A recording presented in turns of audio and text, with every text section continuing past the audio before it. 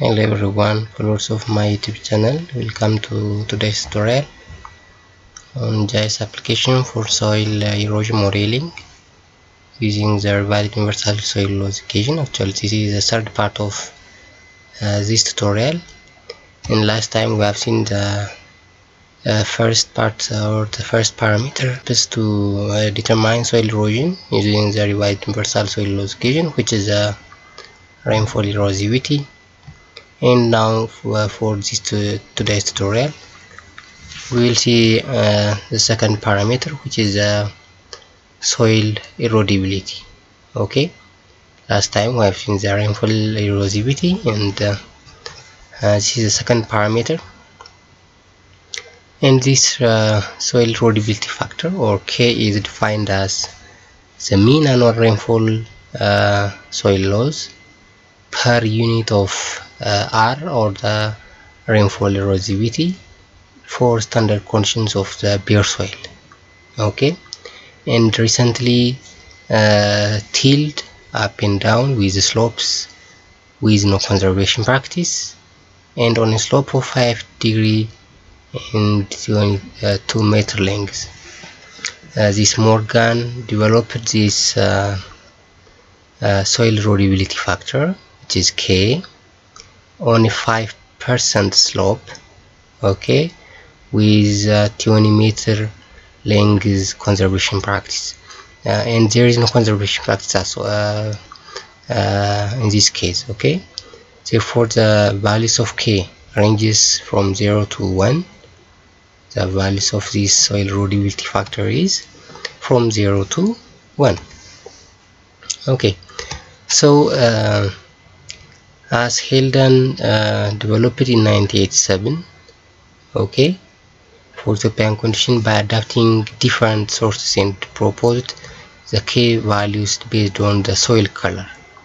Okay, this Hilden adopted the values of soils by considering their colors. For instance, here there is a soil color. For black, K factor is 0.15, and for brown 0.2, for red 0.5, and for yellow 0.3.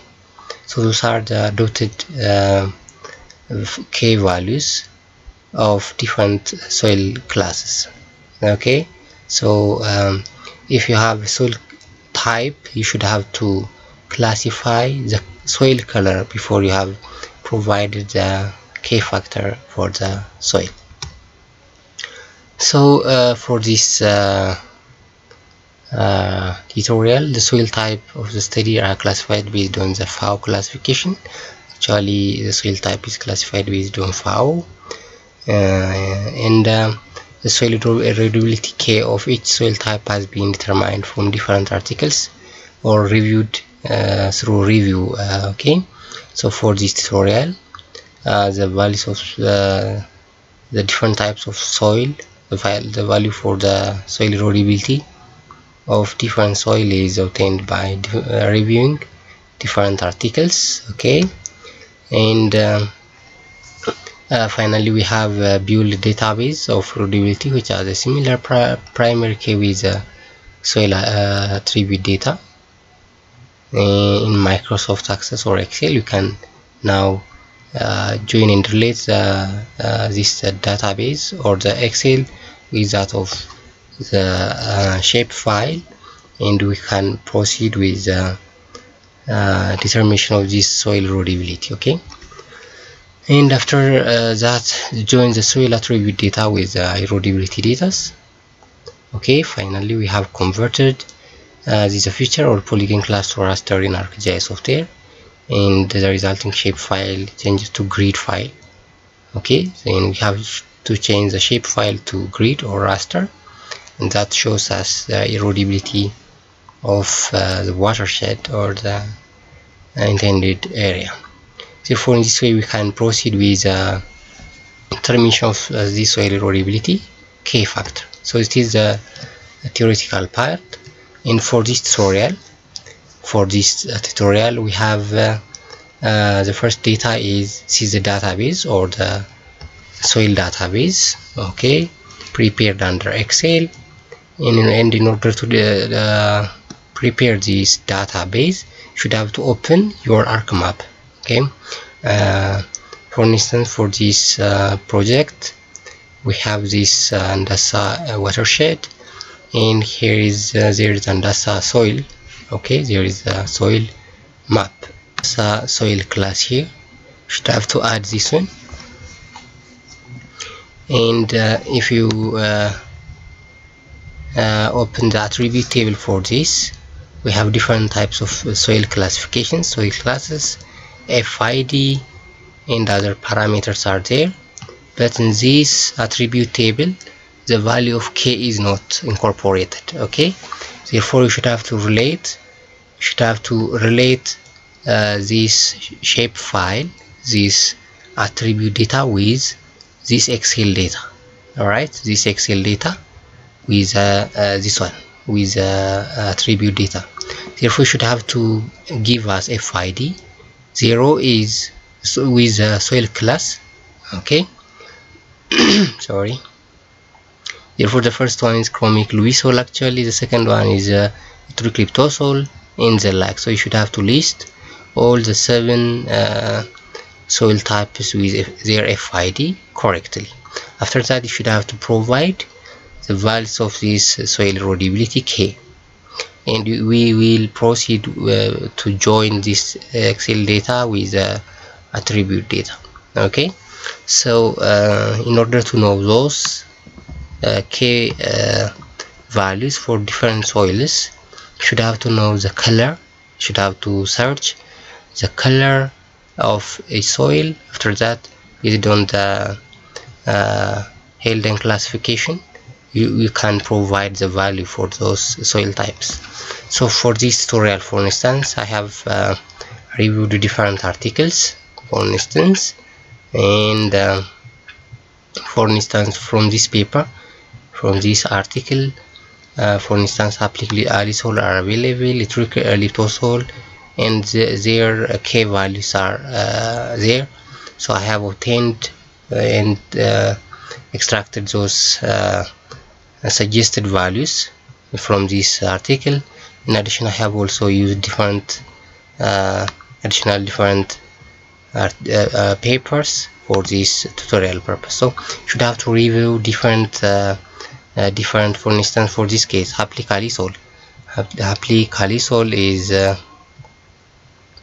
applicalisol 0.3. See, applicalisol, yeah, is 0.3 from this. Okay, so for instance, applicalisol. Okay, so we can I have made something here. Applicalisol is 0.25. Sorry for that. Okay, the reason is you should have to provide it as a digit. You should have to increase the digit here. Okay, I can get the values of different this soil erodibility parameter. Anyways, I have obtained those values through a review of different articles. Okay, that is it. And having those data, you should have this soil map. Okay, so first you should have to go to this property, and I would like to visualize under soil classification. So I would like to add all the values here. So I apply, then okay. So those are the soil types. Let me uncheck the remaining tasks what we have done previously. Therefore, after you have prepared or mask your or clip your this soil map for using the watershed boundary, and the other thing here is you should have to add the Excel data. All right, let me add, for instance, add here the other data is from this tag. I have the copy of erodibility because this erodibility has some mistakes. That is why I have saved as a copy of erodibility, and say add. Okay, this one, as I add, So in order to visualize the data, so simply we can use this one, the erodibility, and proceed with this. Go to this under soil class. Our task is to join this value. For instance, if you open this data, if I open this, I have FID, soil class, K, and the ID, what I have provided before, and I would like to join those data with that of the shapefile attribute data with this one. So go to this and right click under this, then say go to join and relate, and say join as. Okay, join the field raster here is based on FID. I would like to join based on their FID and with the erodibility. Okay, so if I say validate here, all are right. Okay, so there is no error, and say okay. Alright, so if I have opened this attribute table, for instance, let me open it. This attribute is now has the K value. Okay, a K value, that means I have joined the Excel data with the shapefile data. Now you can remove this one because we have done our task. After that, our remaining task here is we should have to convert this soil to that of raster, because it is polygon. Yeah, so in order to convert, you should have to go to this Arc toolbox. Okay, or simply you can get under this one to go to this conversion tool and go to under this to raster. Okay, I would like to convert this polygon to raster. Okay, our data is a polygon, and sometimes you may use this feature to raster. Alright, but for my case, since it is a polygon, I would like to say polygon to raster, and our input feature here is under soil class, and the value field, you should have to take care under this value field. The value field is, which is erodibility K. Okay, based on K value, and I can say that here you can say erodibility. Okay, erodibility, we can say K factor. Okay, we can say K factor. Simply we can say K factor, say save. Okay, the other things are optional, and you can use as it is, so say okay. Now it is converting our values. Now we have this K value, so our K value is from 0.15 up to 0.5. actually the value of K is from 0 to 1. Yeah, so we can have this data. If I check this one, you have this map. In order to visualize it, let me use other for instance this color. So you see, for instance, around this the red colors are value 0.15, while the green color has 0.5 K factor, or that is soil erodibility parameter. So it is about second parameter, which is soil erodibility factor. Okay, I hope it is very simple and straightforward.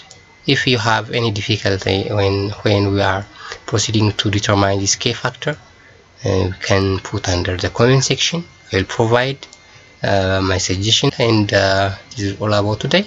Have a nice time. Bye.